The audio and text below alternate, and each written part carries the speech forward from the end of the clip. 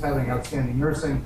It includes us practicing at the highest level of medicine that we can, but it also includes patient safety and patient quality.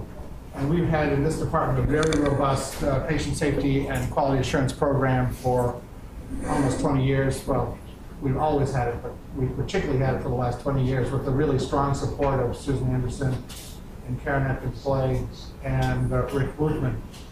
I asked Rick this year to talk about the program that we've had on patient disclosure because this year our theme, as you know, is on leadership, and we're going to have kind of recurring touch point around leadership as we have different grand round speakers coming throughout the year.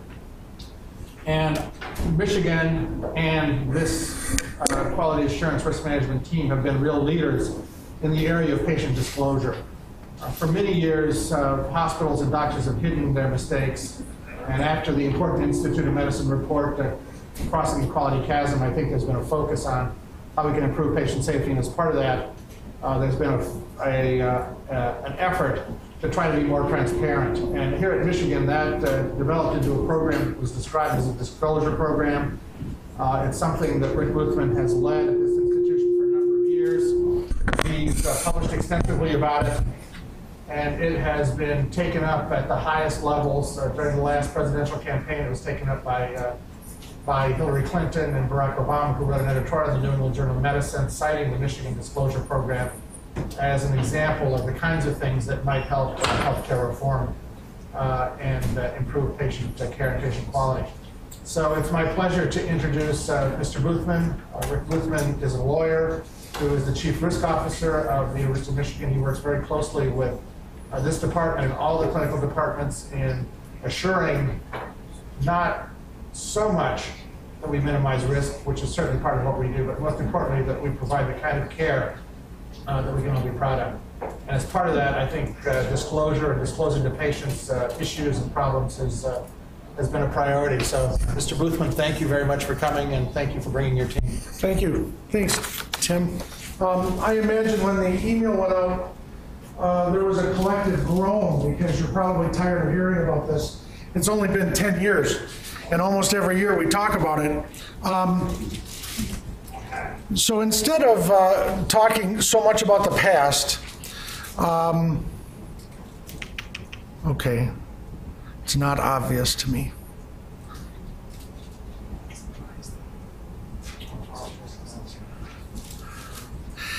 Instead of talking so much about the past, I want to show you what 10 years of accumulated stuff has yielded by doing things a little bit differently. What we've seen and what hurts a little bit and what is pretty interesting. I wish I could tell you I had some great consulting gig that was dependent on this, but I don't. So I want to talk about the next frontier. In some respects, though, I will tell you just a heads up, it's sort of a state of the union meaning the whole health system I want to talk about. A little bit I'm preaching to the choir, because honestly, when I sat today and looked at the Department of Obstetrics and Gynecology's trajectory, it's been nothing short of remarkable. And all of this talk around this place from dermatology, frankly, about service excellence, I think you ought to be out on the stump talking about true malpractice avoidance and true quality of care, because the things that I think we've identified, you're already doing. So I just give you a heads up. Don't be offended by some of the things I say, because you are so out in front of most departments in this institution. It's sad sometimes. So just a little revision. In 2001, we kind of consolidated our thoughts in these three principles, and all of our claims, all of our health system response to patient injury really are funneled through these three things. Now, I didn't bring ethics to the university, but I think that we probably put things in a programmatic way, stabilized them, and made them a little more consistent so that you can predict pretty much how we as an institution are going to respond. So the first two bookends are very important. We will compensate our patients quickly and fairly when inappropriate care causes injury. Duh. Does anybody disagree with that? No one in the country has disagreed with that. And yet that's not the practice. The practice all over the country is to defend and deny cases, and frankly, we did that. We did, in the old days, turfed almost every case to lawyers, and we would litigate for a while. We'd do it with ethics, we'd do it in the right way, but we were consigning almost every patient injury to the courthouse. So the first ethic is, let's step up when we've hurt somebody through inappropriate medical care and do our best to make it right. But importantly, the second is just as significant. Everything you do is risky. You cannot give a kid an antibiotic injection for his first ear infection without risking death in a certain percentage of those kids. And you can't control all of the risks. So the key for us is knowing the difference between avoidable and unavoidable health risks. What was reasonable under the circumstances is extremely important for us. Those two, if you look at them, what do they tell you behind the scenes? What's the subtext? The subtext is, we don't need no stinking courtroom to tell us when we screwed up. There's a sense of control over our approach that lets doctors feel that this is really our call first and foremost. It's really our judgment whether we made a mistake or not. And you have a couple of doctors on our medical liability review committee, and I'll show you where that fits in the scheme of things, who work extraordinarily hard. Dr. Vandeven, Dr. Reynolds work extremely hard on every case that involves obstetrics to help us sort out what's right and what isn't. The time they spend is invaluable. The third is probably the most important and the oddest for me. As a trial lawyer that represented hospitals in Michigan and Ohio for 22 years, including the Cleveland Clinic and Henry Ford and this place, not a single client ever asked me what they should have learned from the cases I handled. So in 2001, when I left private practice, I was determined at a minimum that we would learn from these experiences and we would hardwire that in. That's what's different about this. This is not just a claims management strategy. It is an integral strategy to improve patient care, to make all of you safer, to make all of you happier and avoid the courtroom. It's not just apology saves money. And when Dr. Johnson talks about the word disclosure, and I don't like that word, but it is tagged to us all the time. When he talks about disclosure, really the first disclosure is to us. It's our recognition that we might have done or could have done or should have done better. And that's the disclosure that happens before we even think about talking to the patient. So this is just the claims management flow, and I don't want to spend a lot of time on this, but just so you know, the patients are always engaged, whether an injury comes to us because somebody called us and said the body's still warm and it's down here in PACU and we're in trouble, or a lawyer comes to us with a claim. No matter how we receive notice of an injury, we engage the patient and family. Actually, Susan and risk management do all the hard work. I don't have to do that. But we engage the patient and family in a constant and continuing discussion. There's an investigation to know what we're dealing with. Because no matter how clear it seems when it comes in the door, there's always little twists and turns. We don't ever want anybody to just abjectly apologize in the heat of the moment until we understand what's going on. So it takes us sometimes hours, sometimes days, sometimes months to figure it out. But it goes through this committee, the Medical Liability Review Committee. That's the committee Dr. Reynolds and Dr. Vandeven sit on. Goes through that committee. We have a robust discussion. We emerge with essentially a finding. Did we violate the standard of care or not? And did we make a difference in the outcome or not? And the patient is continued to be engaged, no matter if it's a $10,000 case or a $10 million case. We have an open discussion with everybody who's willing to talk to us. They don't always like what we have to say, and more often than not, we're telling people that there has not been a mistake.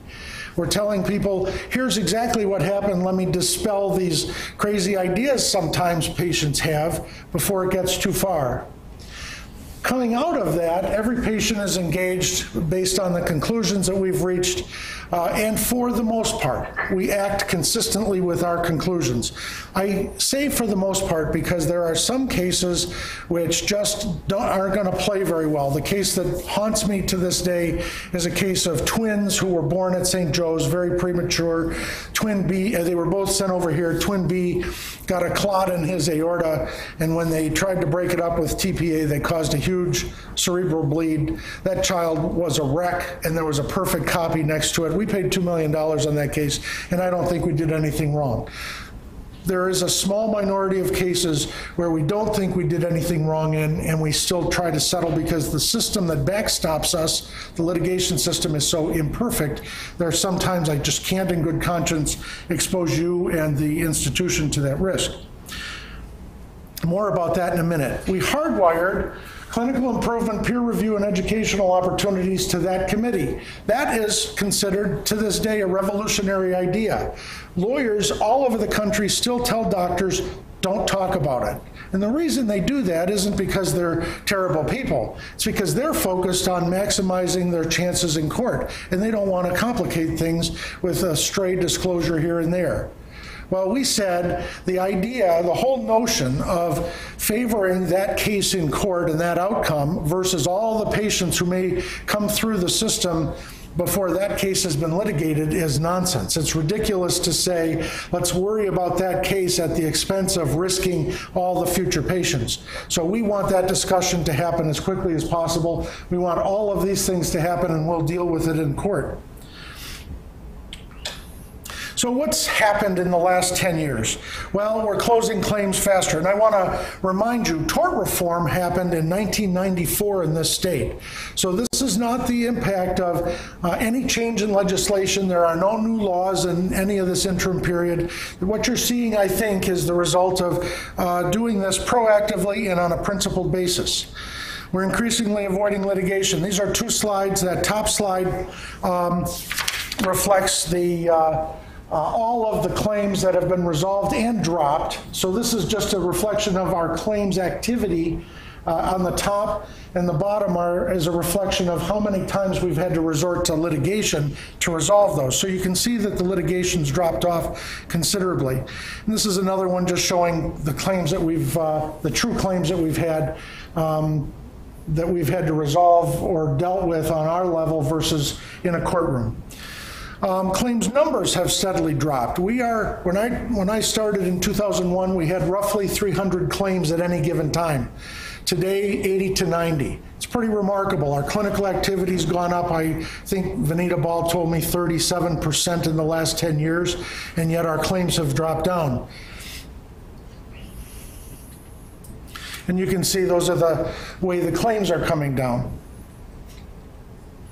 But we've reached a plateau which bothers me. Theoretically, if we've made all these hardwire connections into patient safety, we should see claims continue to drop. We should think of ourselves as safer, but I don't think we are. And we've stopped at 80 to 90 and just hit this plateau. And what's worse, the reserves, the money we set aside to deal with the claims in the litigation, have started to trend upwards over the same number of claims. So this line shows you the amount of money we set aside to deal with your claims. This last spike is very disturbing because over 80 to 90 claims, still, we're now reserving $10 million more than we did over the same number of claims last year. Why is that? It's not because the courthouse has gotten crazier. It's because we've had some really serious and indefensible losses on catastrophic cases. I'm happy to say it's not been in OBGYN. The worst is the higher percentage of cases that by our own assessment are meritorious, and this next graph I think is very important for you to pay attention to. This shows each column, each dual column, is the amount of money we spent in every clinical or every fiscal year, starting with 1999.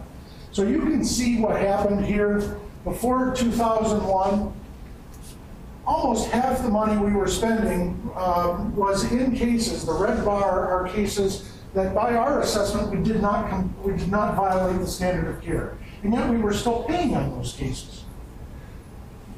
So over here, all those cases we disagreed with. We thought we didn't do anything wrong, and yet we paid nearly $12 million in 1999 on cases. And it led us to believe that the system's broken, woe is us, doctors are being taken advantage of, we can all do the best thing possible and still get sued, and that was true.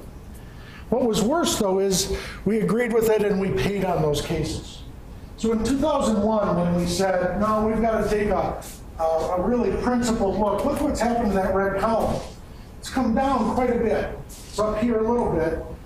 We had a major case in 2009, but for the most part, this is pretty satisfying. What's disturbing is this line, because we don't have any excuses anymore. By our own assessment, the losses in green are things that we agree we breached the standard of care. That's both disturbing and helpful. So it's helpful because we have a clarity few health systems have. If you approach any hospital in this country today, even today, and you ask them, when you get sued for malpractice, is there any significance? Does it tell you anything about the quality of your care? They will say no. We get sued when we do the right things, we get sued when we do the wrong things. Malpractice is just broken, it's a terrible system. We can't say that anymore. We've weeded out most of the bogus claims, we've largely avoided litigation and done our best to keep you out of court, so that's not hanging over your head. But we can't blame, very much anyway, greedy lawyers or opportunistic patients anymore. This is on us, and we have to own it. We continue to cause those injuries. So the two things that I want to talk about in the health system in general are these two. We can't take it all on. There's myriad things that contribute to this, but if we act only on the problems we know about, we will eliminate a lot of this. And what's sad is when you look at the cases that are pending right now that contribute to the large reserves that we have, I would estimate a good 70% of those. In 70% of those, when we've done the investigation, we hear things like, oh, just a matter of time before that happened. We knew that was she was a weak resident. We had a resident in one of the surgical services left here with 5 claims. 5 claims. And the chair of that service is angry with me because she can't get licensed in a state in the West. That reflects a failure to own this problem. So if we deal with these two things, I think we'll make a big difference. Here's what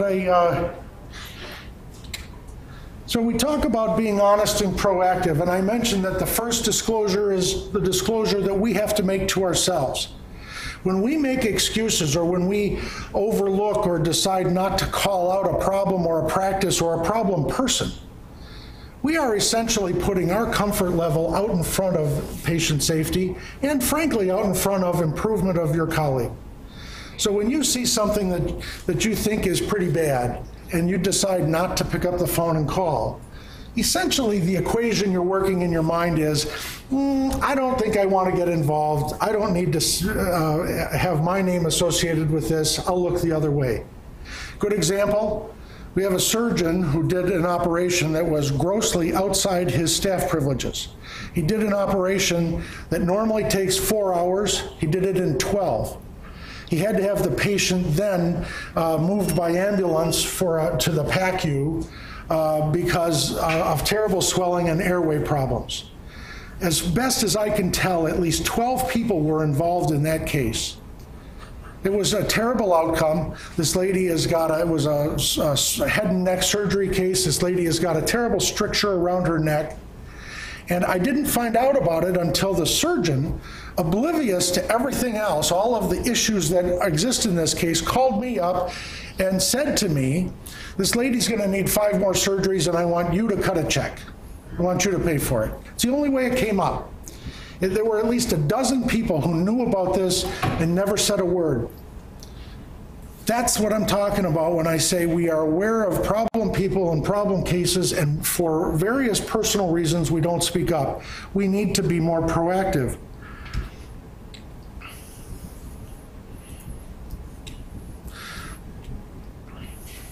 So I had this conversation with a surgeon not too long ago. Within 6 months of joining a faculty here, I had a short list of people I knew I never wanted to be in an operating room with. And most of them are still here, and I still don't want to be in an operating room with them. You know the sad outcome of this conversation? I slid a legal pad across the table and I said, give me your top 5. He would not put a name on the list. He would not put a name on the list. Why?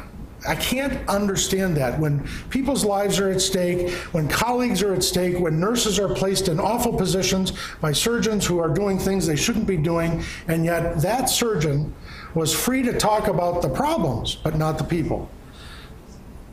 Well, we need to understand that, I think, better. We don't have the luxury of turning away. And here's the funny part. Here's the irony. If you really think you're doing somebody a favor by not speaking out, here's what actually happens. We get into a situation where colleagues are challenged and we turn the other way, and those challenges never go away. They only get worse. And the history here has been to wait until somebody bottoms out, to wait until somebody has become such an embarrassment that now we can't turn away.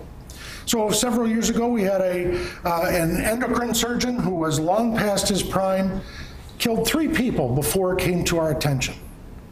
The last person was an elective adrenalectomy that he did laparoscopically, and he wasn't trained for it laparoscopically. And when I did the investigation on that case, you know what I found? I found clerks who said, oh, every time his name shows up, we actually bring blood to the OR. Why do you do that? I asked. And they said, oh, for throughput. It wasn't patient safety. It was just to avoid the delays because he was getting so bloody. Even the clerks knew that we should just have blood down there. His colleagues thought that he was basically incompetent for several years. Anesthesia had even changed their staffing patterns to deal with him so that they could always have somebody experienced in a room with him, and yet nobody thought that it was their duty to speak up. How do we create a culture where even that clerk says to herself, when I find myself thinking that I've got to prophylactically order blood because he's just getting so bloody that it's become a habit, I should call someone? We don't have that yet. And the longer we wait, the worse it gets. And then, once it gets really bad, it becomes punitive and disciplinary, and people suddenly disappear from your ranks. And that sense that it's always going to be punitive is one of the reasons why people don't pick up the phone. I don't want to be responsible for him being thrown out. But you see how counterproductive and awkward that is? If we had gotten on top of it in the front end, when someone was first evidencing some struggles, we could get our arms around them and make them better, not just make them disposable. I feel very passionate about this, and I think that if we could fix this, if we could change this, it would make a difference. Now, I know that I'm talking to the choir a little bit because your program, your peer review program, has set the pace, frankly, for the institution and for the country. And a lot of credit goes to Dr. Perlman and Dr. Johnson and Dr. Vandeven and everybody who plays a role in having residents fill out your cards and all of that. That's been fantastic. But you are so far ahead of most other departments here, it's sad. In terms of the way we do our event reviews, I think we're too reactive. If you look at our Sentinel event practice, I didn't know this until relatively recently. By design, our Sentinel review practice avoided any individual performance issues. If it looked like the problem resulted from a doctor who may be a little challenged or a resident or even a nurse, they completely avoided it. By design, on purpose, because they didn't want to get into peer review issues. They were stuck on this notion that we need to be a blameless culture. Sorry, it didn't work.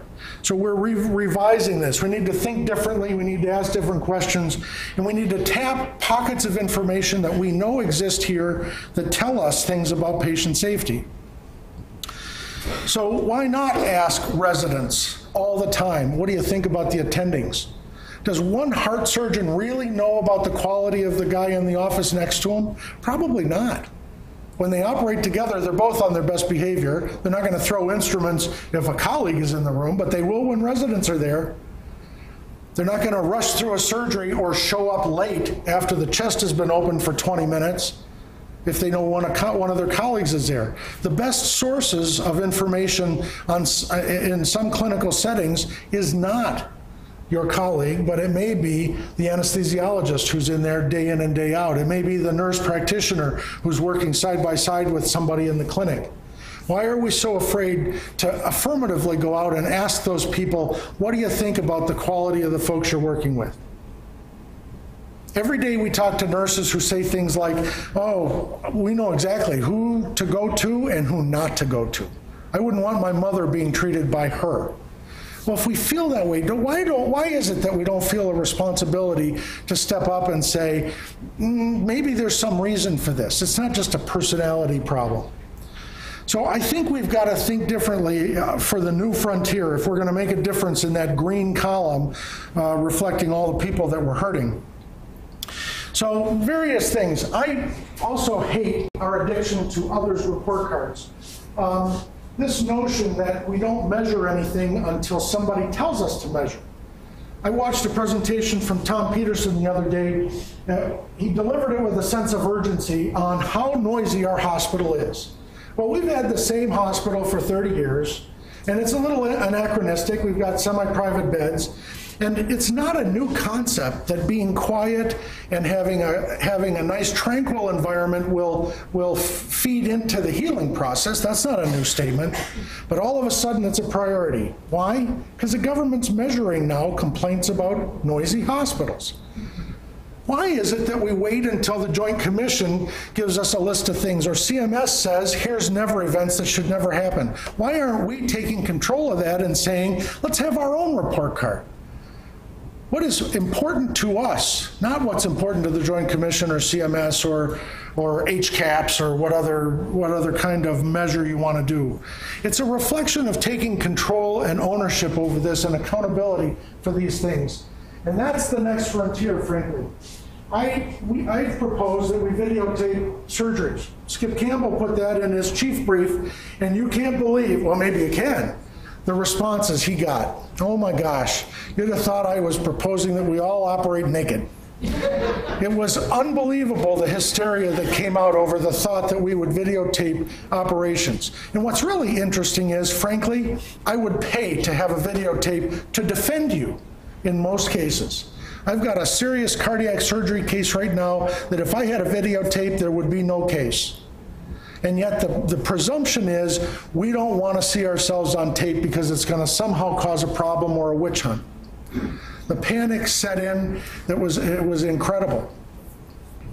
Well, I think we need to be open to those sorts of things. We know that our perceptions of ourselves are rarely accurate. When you ask operating teams, how did the operation go, invariably the surgeon's score is way higher than everybody else in the room. Invariably. And that study's been repeated over and over again here and in Australia. In Australia, they videotaped surgeries for a period of time and then showed it back to the surgeons after interviewing them. So the surgeons would be asked, well, were you nice during that surgery? Were you polite and cordial and professional? And they would always say yes. And then they'd play the videotape back and the surgeon himself would be just stunned at his own behavior. We need to be open to these ideas if we're going to improve to the next phase. Then we've got to act on the information we collect. As I said, we've got this addiction to avoidance, this notion that this is a problem and I'll just make a mental note that my kid should never see that pediatrician, but I guess I don't care if anybody else's kid sees them. We've got to get past that. So peer review, I think Skip Campbell was a genius when he had an elegant and simple idea for peer review. Peer review here, and he probably picked up a lot from Mark Perlman on this, but he said to us, I want peer review to be relevant, I want it to be proactive so it can be embracing and not always punitive. So how do you make it proactive? Well, how do you make it relevant? At Harvard, they just took some random points, and that's what they measure. For every department, one size fits all. And I watched a presentation from them, and I thought, oh, you guys are light years behind us. Skip Campbell went to every department chair and chief, every service chief, and said, I'm not going to tell you what's important. You're going to tell me. You tell me the 10 things that if you heard them happening in your service, you would have to say, ooh, maybe there's a safety problem. We will call those patient safety indicators, and then we will get Vanita Ball in here, and Vanita is going to link those things to our billing data, and we can now produce radar graphs for those departments that are engaged in this. We can actually produce radar graphs at a flip of a button from surgeon to surgeon, clinician to clinician, and measured by the same things, and we can spot the outliers. So what good has that done? Well, we identified 2 emergency room doctors whose EKG interpretations were consistently outside that margin. Thankfully, nobody got hurt. They were both re-educated, they were both coached in all of that, and now they're squarely leading the pack, not outliers. That's what proactive and relevant risk or peer review can do. So Skip said, let's make it relevant, let's make it evidence-based. Vanita can pull down data to look at each one of those things. And now we're starting to see these points integrated into department quality efforts. And it's actually pretty cool. That stigma that's attached to peer review doesn't seem to exist once people realize that by being proactive, you can get out and help somebody before they hurt someone. Are there singular events which standing alone signify maybe we've got a more serious problem? Absolutely. Can I tell you that it is always embracing in a big kumbaya hug and not sometimes punitive? No, I can't say that, because some of us do some pretty remarkably bad things. But for the most part, if you can get out in front of it and be honest about it, have it evidence-based, we can do it in an embracing way and in a way that salvages people, not makes them disposable. But we have to set our own expectations, and we have to set them high, I think. We have to say to ourselves, not what is the lowest threshold, but what care would I expect for my mom, or my wife, or my daughter? So, as I said before, if there's a process or a caregiver, you say to yourself, I sure wouldn't want for my family, don't we need to pay attention? We can't ignore a problem or a problematic person. We've got to talk to somebody. There's an interesting story from Telluride that I always think of in this regard. They had a problem with bears that were coming out of the mountains and rummaging through garbage. So apart from creating locked garbage cans, they created this system that if you saw a bear that was rummaging around town, they would come out and paralyze it with a dart, and they'd put a yellow tag in its ear and cart it up to the mountains. But if they saw a yellow tag bear in town, they would paralyze it, and they would put a red tag in them and cart them back. If they found a red tagged bear in town, they shot him. When they put that in place, the first year they had all sorts of reports. The second year the reports dropped off, and the third year there were no reports at all. And the sheriffs in Telluride thought they had this raging success. And of course what really happened is the townspeople said, I don't want to be responsible for a bear being shot. So now they ignore the red tag bears. The word in town is, let's not tell anybody about the red tag bear. Well, the same dynamic applies in peer review. I had a phone call from a nurse practitioner, a respiratory therapist between Christmas and New Year last year, and she called in tears. And the story she told was a story of how there was a pediatrician, a specialized pediatrician, whose behavior for 7 years had been problematic. And I asked her, well, why are you calling? Are you afraid of recriminations? Are you afraid of something bad happening? And she said, well, no, I don't want him to get fired. He's a good doctor. He's just a jerk. And that had bothered her for that long before she finally picked up the phone. When we finally got him into a program that was a leadership program and had helped coach him for several years, everything's changed. So I think that's the key to this, is to understand that these don't have to be punitive, and they don't have to be disciplinary. They don't have to lead to nasty scenes and put you at risk, but they do need to come to light. Otherwise, we won't know about them. So it's important, as I said, to be proactive, because when we're not, the irony is that by avoiding it, it gets worse, and that's the spiral that we see.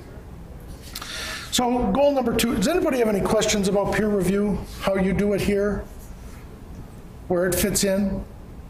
The one complaint I have with obstetrics is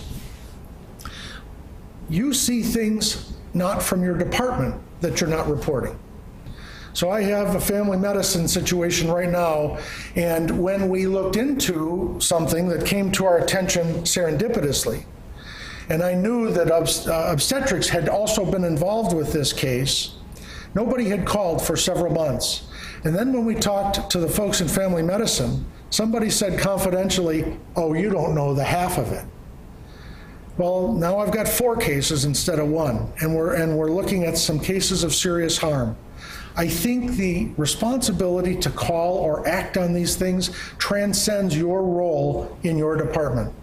I think that if you see other people, and I don't care who they are in this institution, you've got to at least pick up a phone and trust that it's not going to get handled like a blunt instrument. We will handle it delicately. We will do our best to preserve your confidentiality, but we can't fix what we don't know about. So goal 2, quality of our patient-physician relationships directly impacts safety and medical malpractice claims.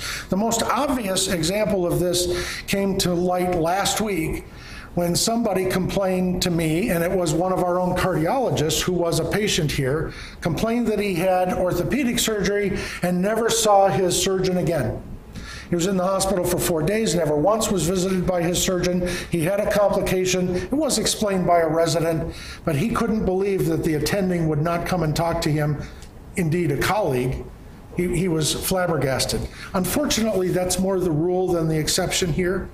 And that's just the bluntest example of this kind of thing. I hate the concept of informed consent, not because there's something wrong with talking to people, there's something wrong with thinking that it's a special event. To not talk to people and patients about their ongoing and dynamic medical needs and condition, except when they're going to have a procedure or a surgery, I think is wrong. I think that may have been fine years ago, but in today's age, when people are on the internet and people are getting second opinions and everybody's an expert in your field, I think you need to keep them, you need to think differently about the way you talk to patients. Now, again, I'm not talking so much to you guys because I understand, especially the obstetrics practice is very different here and always has been. But around our health system, this is an enormous problem. Enormous problem. My son had surgery here 3 weeks ago for a pilonidal cyst. He's 20 years old, he's a junior at Michigan, and he got home, doesn't know anything about healthcare. The first thing he said to me is, "That's the noisiest hospital in the world. People are shouting and yakking away." And he said, and the worst part is, they don't seem to be talking to each other about anything substantive. Every single caregiver who came in didn't know what the preceding caregiver had done. Everyone who came in didn't know what the plan was going forward. And here's a 20-year-old kid who was smart enough to pick up on that without any egging on from me. If you think patients aren't noticing, you're wrong. And we need to change that in this health system. I want you to look at a couple of these quotes. Whenever we settle a case, we ask patients or offer patients the ability to be videotaped and share their stories. I have a couple of clips that I want you to watch. I think in retrospect, what I wish had been different is there really was not a lot of emphasis on what would happen if things did not go well, and what are some of the risks. And I think that they were quite minimized, and I didn't know enough to ask what those would be. And I think in retrospect it was because I was a healthy person, so that I think people felt that they didn't need to tell me a lot.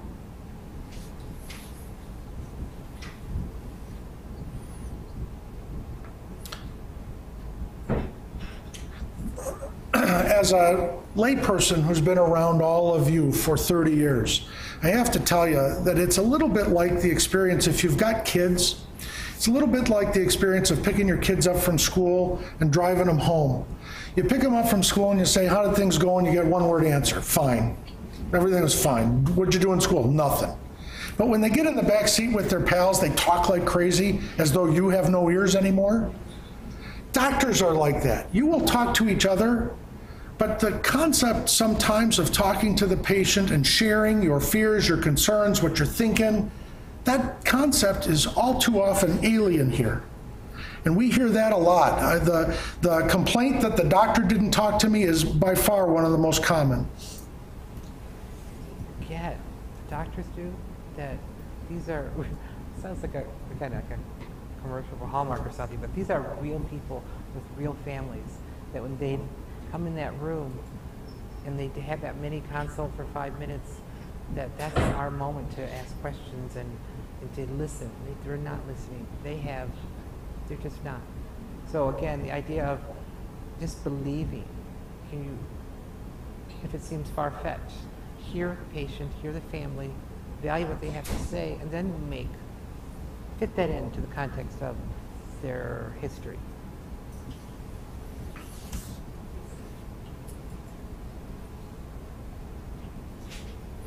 And then sometimes we use terms.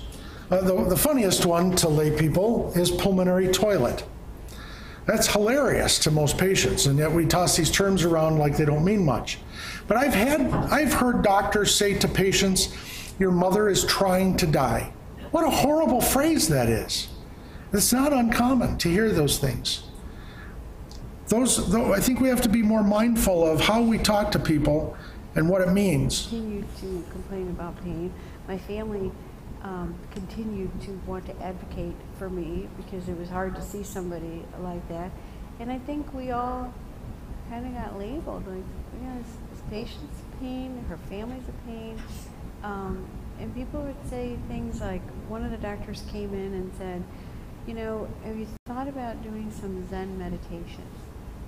I thought, well, no, because A, I don't know how to do that, and B, is that really your only intervention? That's all you got? I mean, I'm in a hospital here. If I were in a Zen retreat, maybe we would work on those things, but that's not why I went there. It was really difficult feeling like, one of the doctors was clearly feeling that I was maybe drug seeking, and why do you want all of this pain medication? And I remember asking her that. I said, are you suggesting maybe that, I'm making this up to get more narcotics? And she said, well, Rick, we can't hear this. I'm sorry. So she's saying that when she asked for pain medication, she was led to feel like she was a user or an abuser, that she was making this up because she wanted more pain medication. She said she got labeled, that it wasn't a very healthy way to have that relationship. Let me see if this last one plays better. If it doesn't, I'll just skip through. When I studied my position, Can you hear this? it's a kind of an emerging area. I don't think it works that way. Clinical practice and the connection between Little bit more. diagnostic valve and organ disease, the organ regurgitation, the stuff that showed up on surface echo, was stuff that some of the people at the University of Michigan had written scholarly articles on, and the people who actually saw me didn't put the pieces together. Roughly the same time frame, 2006 or so.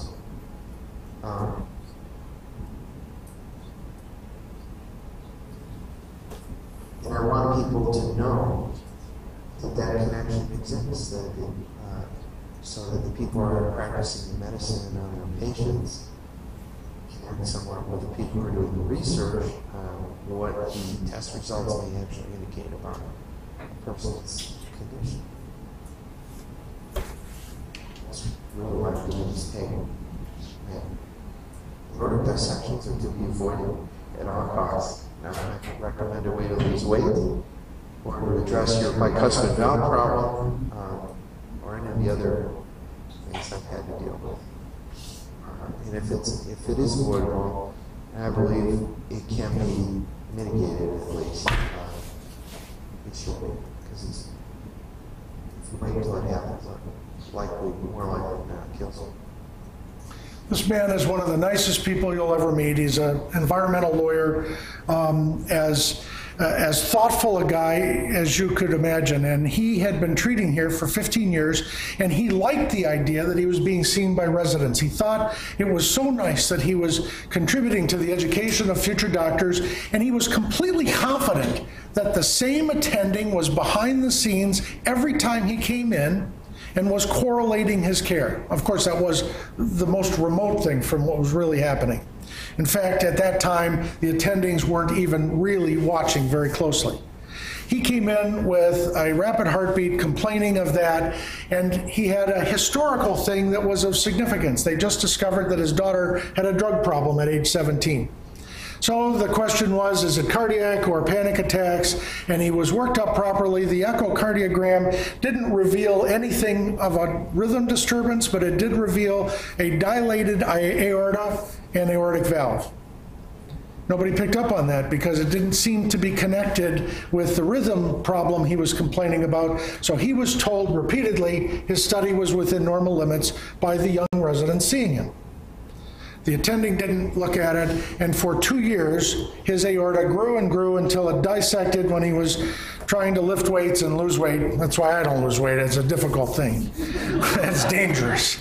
He was trying to lose weight. He blew his aorta out, and we saved his life. He blew his aorta again. We saved his life a second time, but his life has dramatically changed. I don't know if we would have avoided that had we seen it. But when the surgeon talked to his wife, he said, "Did you know that his echocardiogram in 2006 was abnormal?" And she said, "No, we were told repeatedly that it was within normal limits," or the medical phrase, non-contributory. When he did the research, he said, "Oh my gosh, look at all these scholarly articles being published at the University of Michigan in aortic dissection and aortic dilation."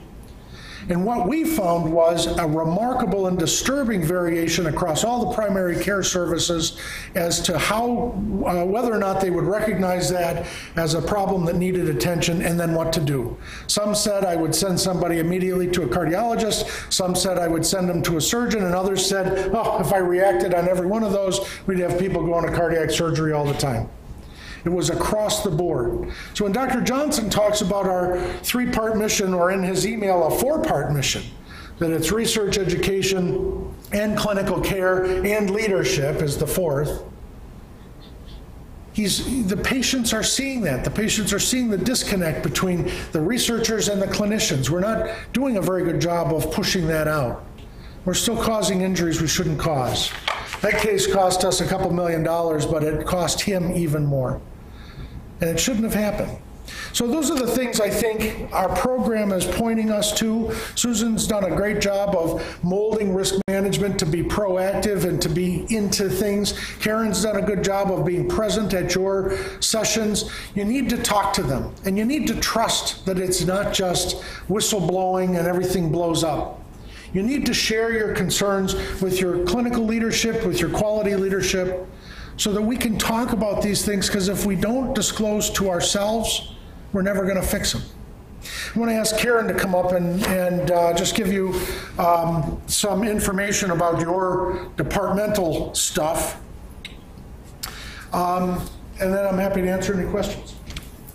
I just have a brief couple slides here that show where the OB/GYN department is in relation to some of the graphs that Rick had shown you earlier.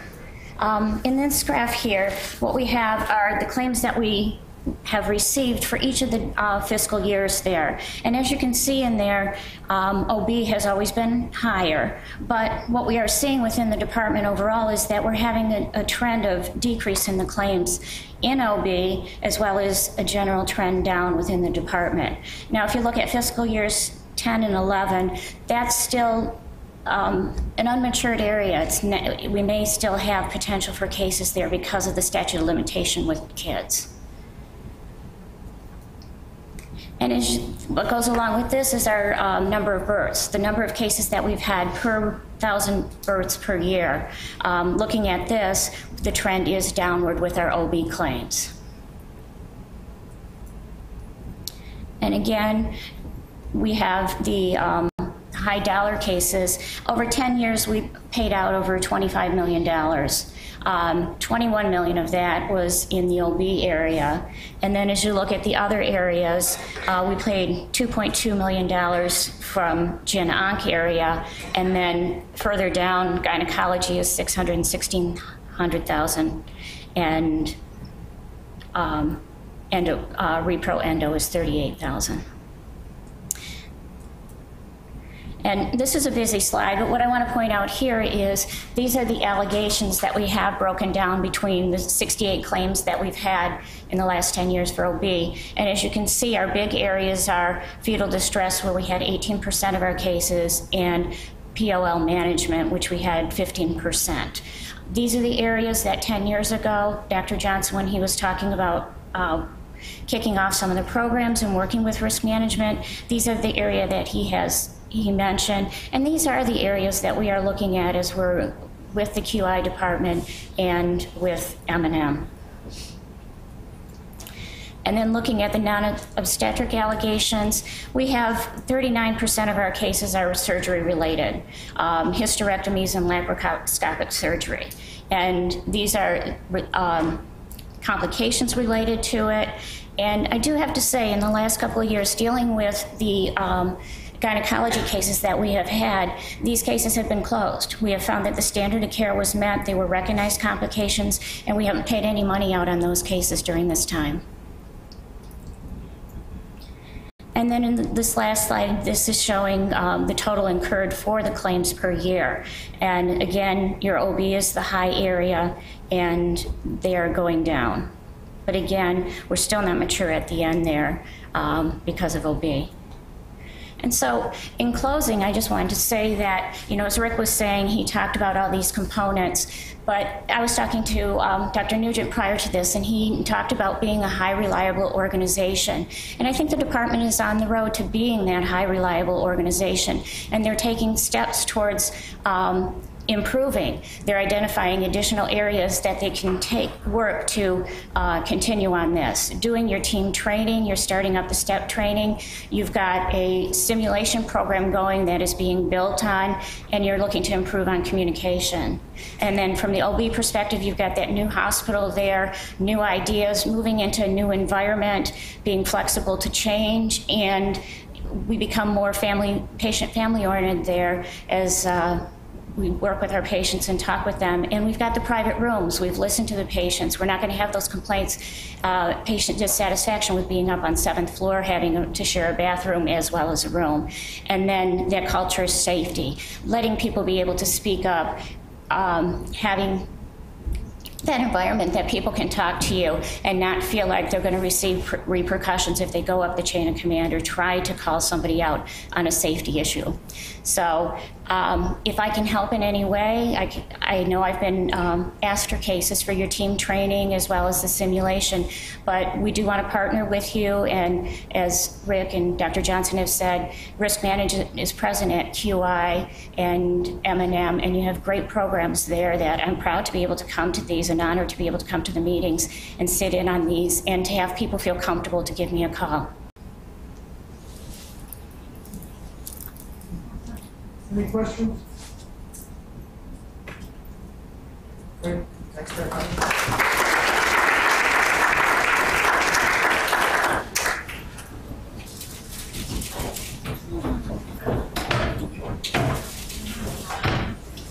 That's a great way to kick off the year. It really is a change and shift, a little bit of shift in the paradigm.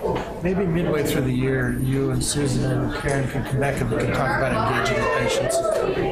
That's that's an important part of what we do. So let's plan on that. Okay. I would have liked when you've had some experience on how to do that engagement, and I'm involved you and Karen and everybody in that process. That might be useful to people. This is really good. Thanks.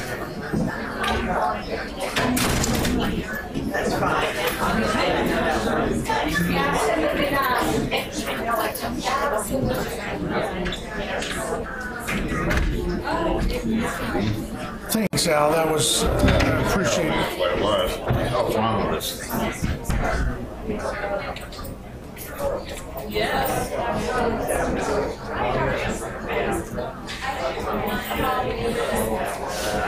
the shit that's in here. This thing's being held up by a bunch of. Look around back here. Hi, good to see you. Fine. I was just going to come ask how Carl's your son. Yeah? Yeah, how he's doing. He's doing well. So he's here at Michigan? Oh yeah, he's a junior in economics, and you know, it's a challenge with these kids, but he's a good kid. What does he know what he wants to do? I don't think so. He's talked about everything from being in the FBI and CIA to going to grad school to going to law school. So Yeah. And our middle daughter Erica just got into Ohio State Medical School, so she just had her white coat and all that. That's excellent. And she's still working with Frank on the Ghana project, so that's a lot of fun. That's awesome. So now are you an empty nester? Close. Okay. We never know when Carl's going to show. Yeah, there's that. But other than that, we're going to be. Yeah. And I make no apologies, boy. That's pretty nice. Oh, yeah. Especially as they get older, the pace of their lives is so crazy, and I didn't realize how nice it was to have our house back until they were gone. Yeah, it is amazing. It's different. So how are you doing? Good. I'm good. You know, so I'm transitioning from the midwife service group where we see patients in the clinic and, you know, are on call labor and delivery to the triage coordinator role. Oh, I didn't know So I'll that. be just inpatient doing that. And, you know, we see all of the physician patients who come in. We're kind of the first evaluators for that. So, Yeah, that's an important role. We've actually had a couple of cases that hinged on that, you know, the ability to triage them smartly and document well. Because the patients who are always problems are the ones who want to go home when you don't really want them to, but it's sort of a gray area. Or the ones who call and they sort of minimize. In retrospect, it looks like they minimize things. So they'll call and say, got a little pain, but it isn't so bad. I don't really want to come because it's February and it's 11 o'clock at night. and if you document that, Yeah. well, you know, Right. you can say. So, but anyway, yeah, it was a great presentation. Thank you so much. We're so glad you're here. You know, I blew the whistle twice and I got my ass chewed out. No. By who? You want to hear the stories? Yeah.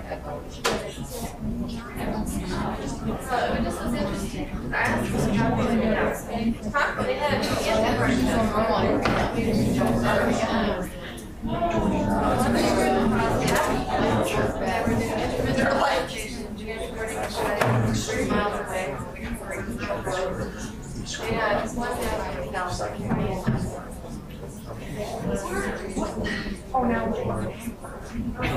Do I need to pronounce her? No, she's here. Yeah, no, I just.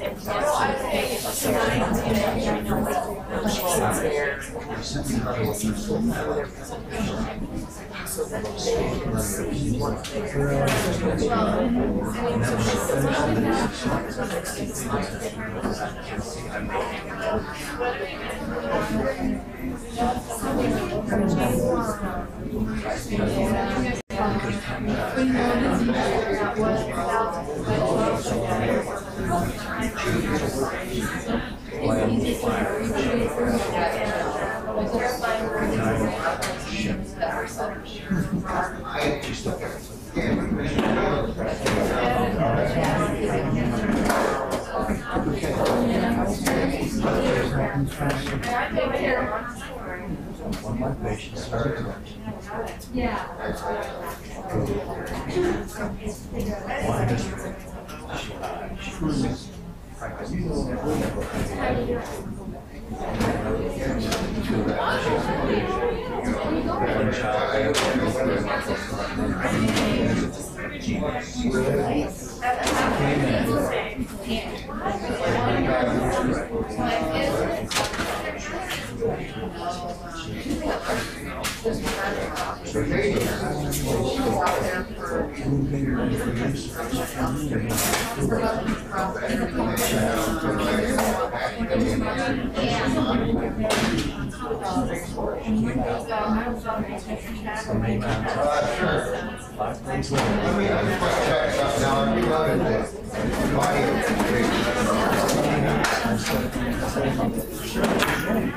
I